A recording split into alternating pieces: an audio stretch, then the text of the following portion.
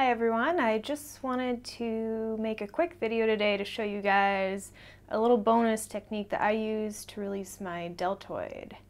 So what is your deltoid? It is this muscle right here. So it kind of wraps around the whole side and into the back and the front of this shoulder area.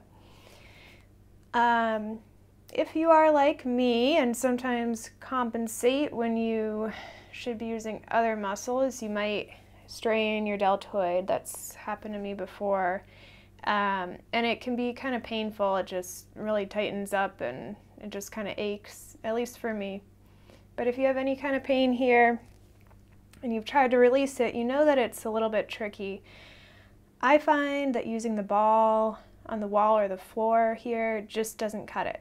So I got innovative and came up with this alternative way. So let me show you. So what you need is a table or something like that to lean into. This here is an antique table, so it's kind of a rounded edge.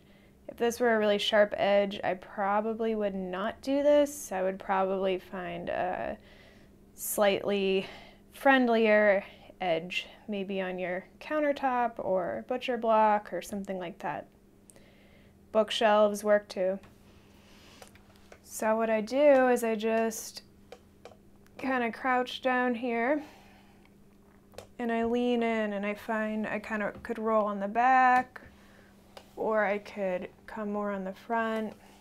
Normally for me it's kind of in the center, and just look for that tender spot and lean right in.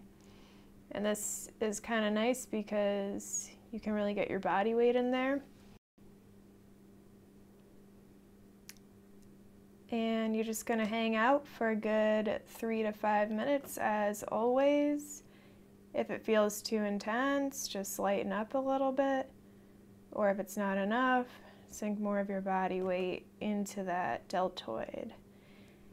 And as always, it's great to do this on the skin. I'm just wearing my long sleeve shirt for demonstration because it's winter in Massachusetts.